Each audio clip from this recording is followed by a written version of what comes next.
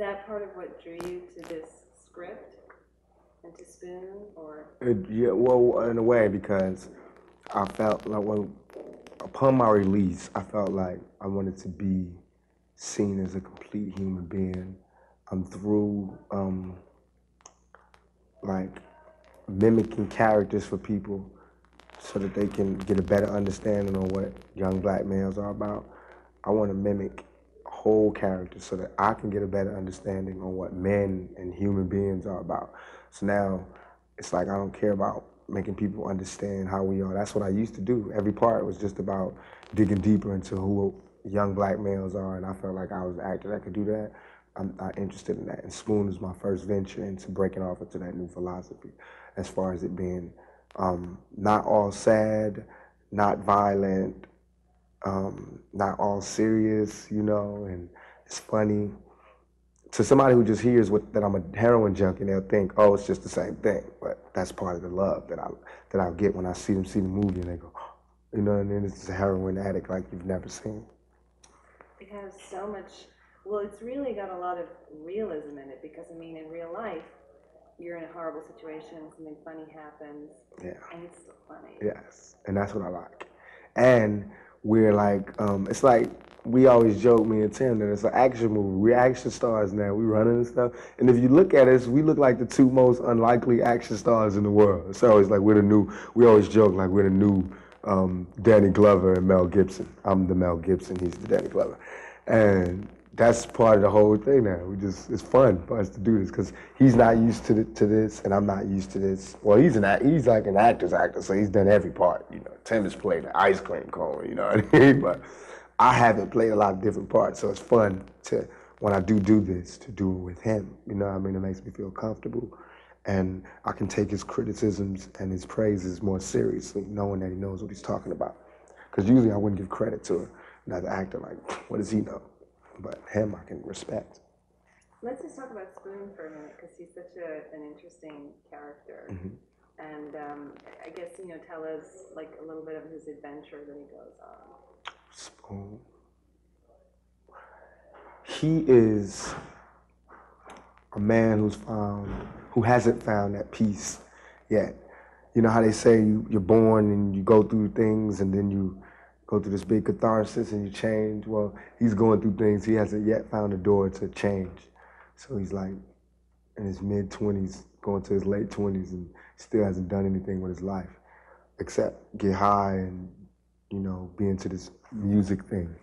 So, and he's always been like I got take things from this person, take things from that person. But with Stretch, he's given. It's like I'm his guardian. And I think that Spoon is scared to move away or walk away from Stretch because then he'll know how empty his life truly is and how he's really nowhere. So to me, that's good because it talks about a need for friendship, and it talks about the bond that our friendship is about. Not only me and Stretch, but Stretch and I and Cookie. You know what I mean? The bond that we all share. So that's what I think is deep about that shit. That was really well explained, because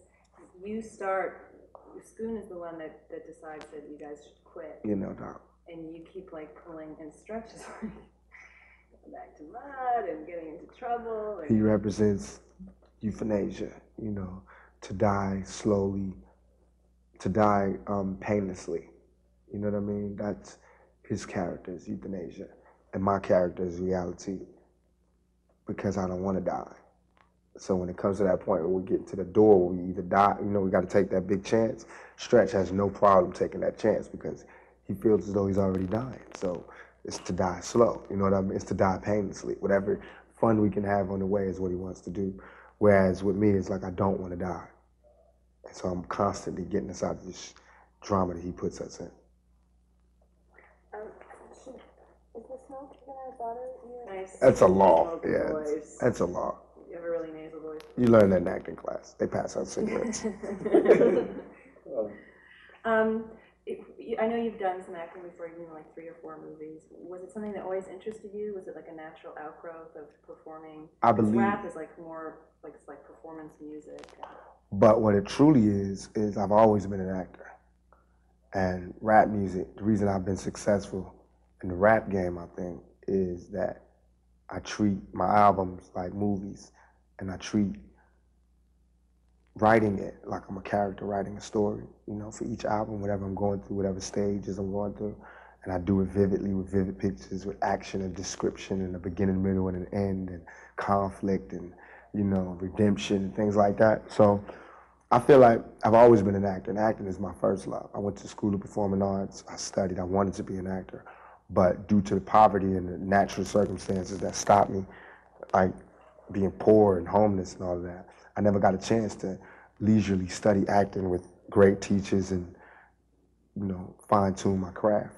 What I did do, though, was throw myself into the streets and learn as many experiences as I could. So now that I have the opportunity now to relax, exhale, and actually work on the craft, I have so many things to draw from, and it makes it where I'm comfortable now with this, where I wasn't doing those other movies. It was just like a hobby. Now I'm an actor, and I don't want anybody to take that from me and say, you're a rapper who's acting, because you would hardly pay me this, and you would hardly get these scenes that you're getting if I was a rapper just acting, you know what I mean, for the check. So I'm an actor. I just happen to rap on my spare time instead of being a waiter. Do you think part of the reason you've been so incredibly successful as a rap artist also is that you create, like, your songs create a complete character that you kind of put out there?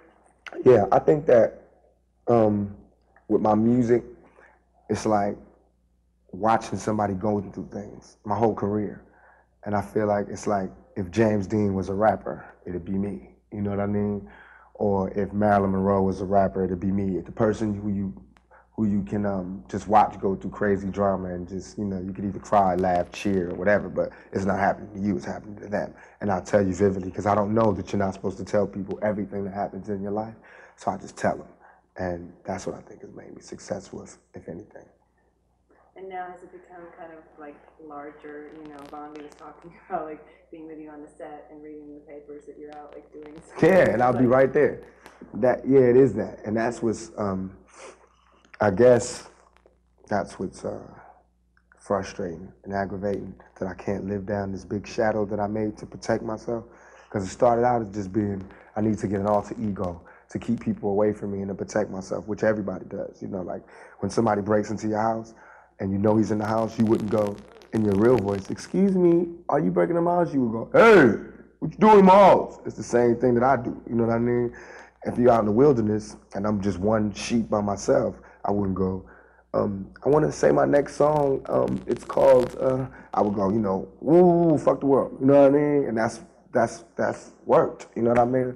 And not that it's like a total facade, it's me, but it's just blown up. And what the media does is, if you ever want to see anger, just he's the best actor in the world, and he'll show it to you. So that's what they do, and make it look like I'm just any guy in America when I'm an actor who's just playing this part so well that I look very angry. You know, not that I'm such a great actor, but anger is easy. Everybody gets mad. Everybody's frustrated, and everybody is fed up. So it's not a very hard part to play. You know. No, you created like something that was like, yeah, too good, because now they're now they're using it. I mean, I've made Bob Dole and Dolores Tucker into household names, you know, along with some of the other rappers. And I've made a lot of people, I made politicians, you know, figure out what it is they do for a living, you know what I mean?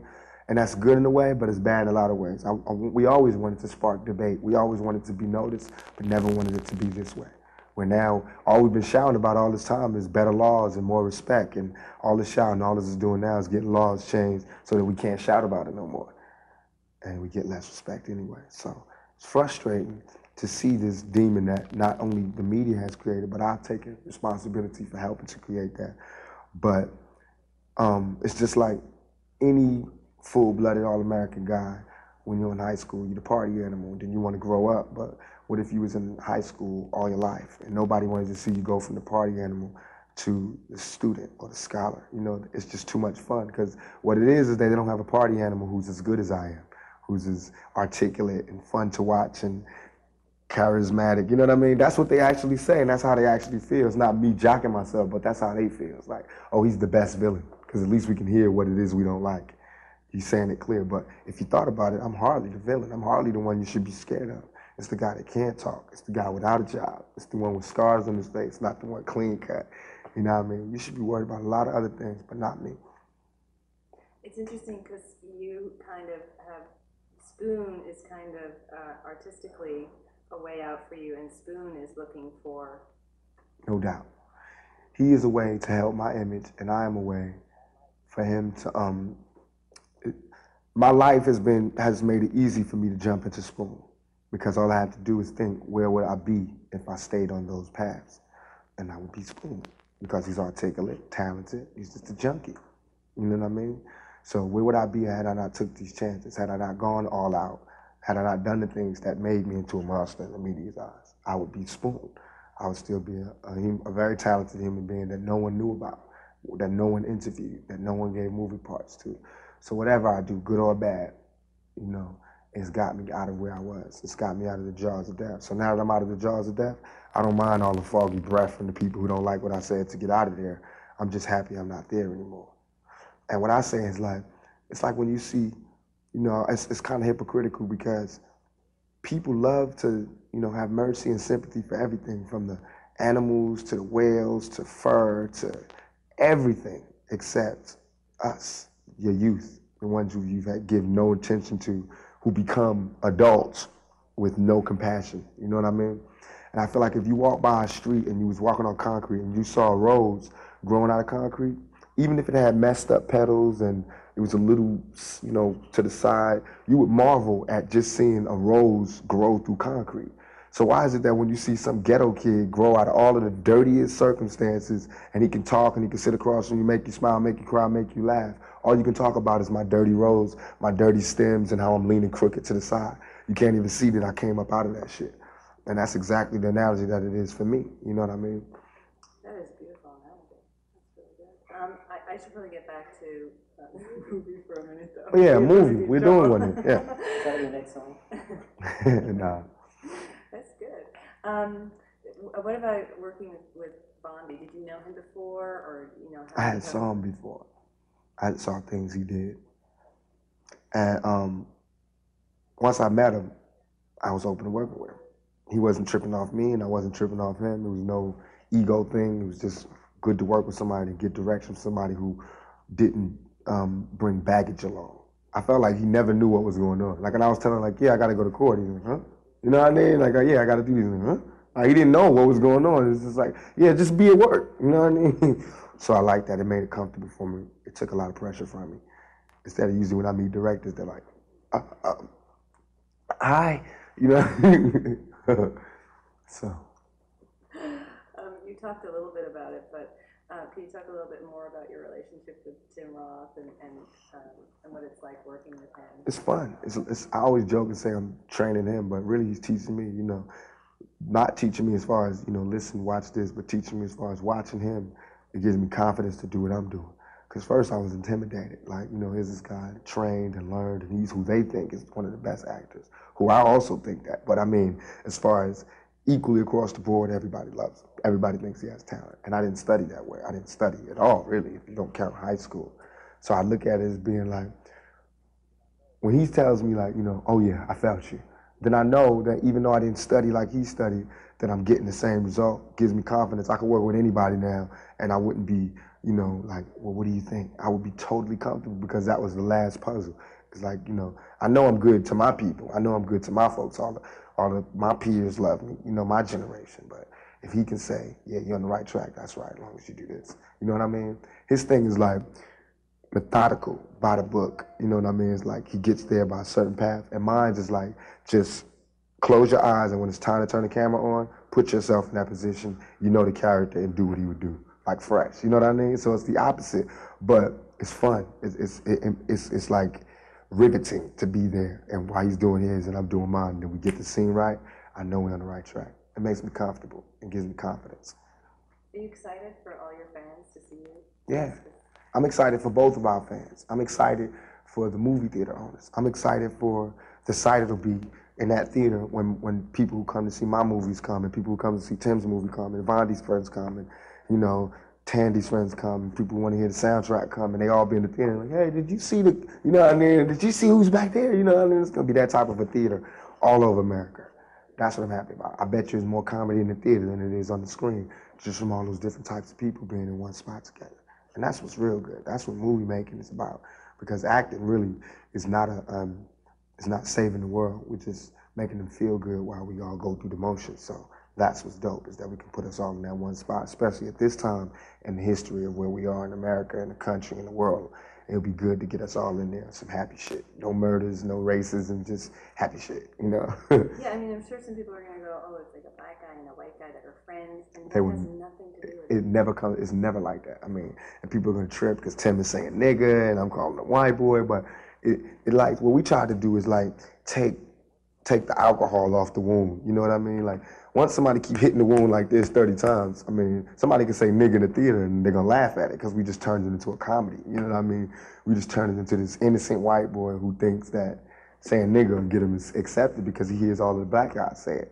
And we turn it into black guys just realizing, you know, what we say and how white boy is just as harmful, saying honky and all of that shit hurts them just as much as nigga hurts us. We don't even realize it until when you see the movie, you'll see how it just, all of us just bounce the word off so casually in the streets that we don't realize it.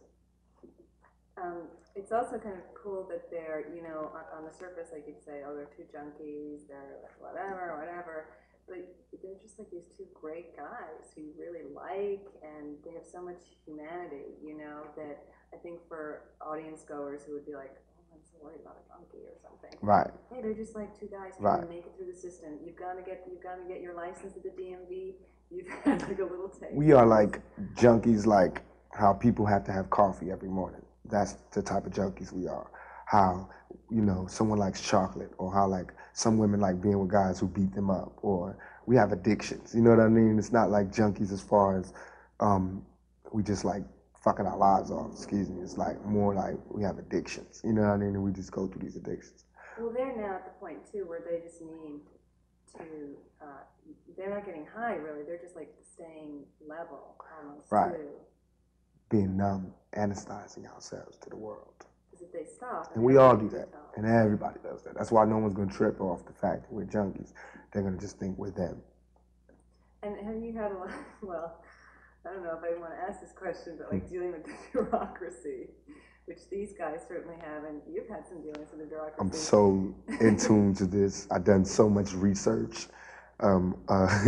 I've done so much involuntary research on the bureaucracies of the American government that I'm an expert. I'm also a consultant on the film for it. So it's like that. I know I know all the runarounds. And I'm going to court now for things that I did when I didn't have any hair on my face. You know what I mean? That's how it goes. What about the three characters, Spoon, Stretch, and Cookie? What's the dynamic going on there?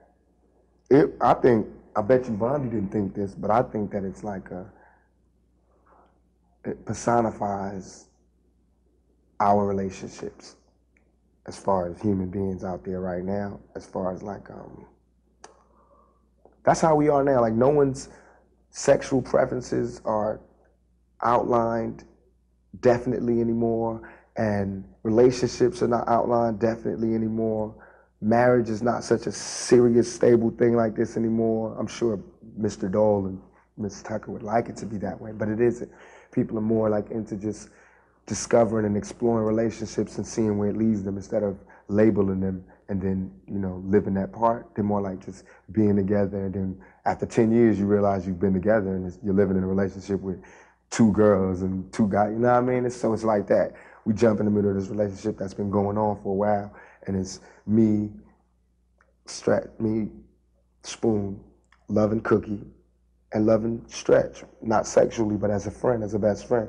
And it's Stretch loving me as a best friend and loving Cookie sexually, but not physically. You know what I mean? It's like that intense desire to be with her, but because he loves her so much, as you'll see in the movie, he can't be with her. There's something that'll keep them apart.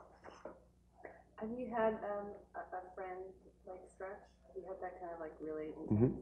I had a friend named John Cole who was blonde and had hair down to his shoulders and had blue eyes and looked like, you know, America's vision of the perfect guy. But he was all tore up inside because of things that happened in his life. and he was curious like Stretch, and I was all tore up inside at the time that we met, and we met, and he had money and I didn't, and he put me through high school. That's how I got through the School of Performing Arts. He snuck me up to his house so his parents didn't see. I spent the night there, and we went to school. I dressed in his clothes, and, because it was fun for him to not have, and it was fun for me to have. You know what I mean? It was fun for him to hear rap music blaring out the speakers, and it was fun. It was fun for me to show it to him. It was fun for me to hear Sting, and to hear like that the Beatles had put things on the end of their records, and to know all of these like historic things about music that I never knew, that I would never have known had we not crossed paths. That has really defined who I am as an artist today, and the diversity that I can choose from today, and what I would play in my car today, and what would make me stand out is from that union. So Stretch is that. I know it. I know him. You know what I mean? And it has nothing to do with black or white. It has to do with curiosity and just being mixed up. You know, having the cultures mixed up and watching what happens when it happens. This is how it should be, I think, in the world. You know what I mean? Everybody should get a partner. You show them your hood, you show them your hood, and that's your guardian. You know what I mean? Bet you we have a lot less problems. What's going on, speaking of music, what are you doing right now? Well, I'm approaching the 6 million mark on my album. All Eyes on Me. I'm working on the soundtrack for this movie. I'm working on my next project. Is a group called The Outlaws. Just my little cousins and little badass kids that I got in school and promised I'll put a project out for. After that, I have a girl from London named Shell, whose song is gonna be in the project, who sings, and I'm gonna produce her album and break the barrier on what Tupac can do. And started a production company, working on some movies of my own. Just want to push forward. Do you? I think we have to do Oh, do we have to bring one? Sure. Do you want to just talk about the soundtrack for this movie? Well, Death Row's gonna do the soundtrack. We got Nate Dogg doing his beautiful song called Never Leave Me Alone, singing with Snoop Dogg rapping on it. Snoop has given me a song called Street Life. It's him rapping. I do a guest appearance. It's the bomb. It got this reggae guy chanting on it. And then we got Shell with Borrowed Time, straight out of London. I flew out here, got the song. We have Damien's wife doing the song, one of the producers. Everything But the Girl, a lot of things. Like now it's like everything is stuck on my own. We're doing a lot of covers, like old songs done over. Danny Boy's gonna do Change Gonna Come. 6 Feet is doing a song called Consider Me. It's one of the best songs ever made. I'm glad to be a part of it. They always talk about misogynists and all of that. These guys are doing a song about a guy talking about, you know, why do women always want the guys with money and the guys that are rude to them? Why don't they ever want like the pudgy guy who stays at home that'll teach a kid how to play basketball and stuff like that. So it's a good soundtrack. It's diverse, as diverse as the cast. Guarantee you to shake. And we're doing it like Volume 1 and Volume 2. Volume 1 is the soundtrack for the movie. Volume 2 is just all like the atmosphere for the streets. It's all like the rap and the R&B and the thugs. And then Volume 1 is like the mix of everything.